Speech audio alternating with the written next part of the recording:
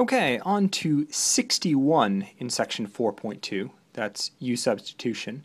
That's page 426, and it says, find the integral of 1 over the quantity x root x to the fourth minus 81 dx. So, let's see what we can do with that problem.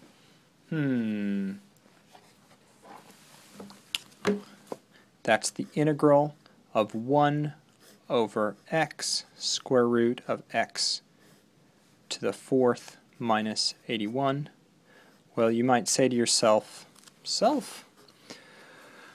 I'd like to get rid of the thing inside the square root. So you could make your u x to the fourth minus 81, but then your du would be x to the third, and that doesn't really show up. Then you might think to yourself, well, I do have something that has a square root and the difference of two things. So off in the back of my head, I know that the integral of 1 over the square root of 1 minus u squared du is equal to the arc sine with sine inverse of u plus c. So that would be a nice thing to have here. Well, but this has to be a 1. So let's embark on an endeavor to make that a 1. I suppose we would have to divide by x to the fourth. But it would have to be under a square root. So we'll go to work on this. Let's make this x to the fourth minus 81 over the square root of x to the fourth. Then when we combine those square roots, that'll become a 1. Now I can't just divide by x to the fourth. I also have to multiply times x to the fourth. Let me put that in right here onto the square root. But we'll leave that separate. We'll actually work out what that is. So algebraically, what do I have here? I have 1 over the square root of x to the fourth is x to the third. Let's see, and here that's 1. Here I have minus 81 over x to the fourth dx. So I'm getting fairly close to be able to work with this.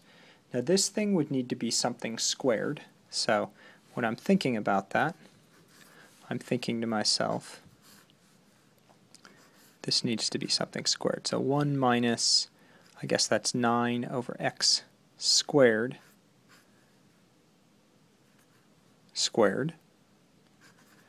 And then if that were indeed what I'm going to make my u down here, let's see if I need to add some other terms in. So if u is 9 over x squared, du is going to be, you could think about this as being 9x to the negative 2.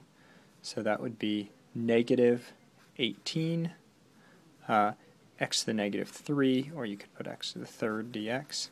So we're not so far off here. We have an x to the third. Let's see. So I guess I need a negative 18.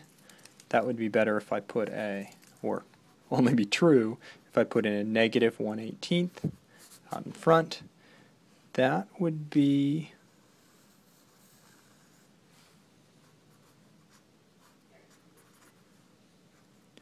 my du. So now I have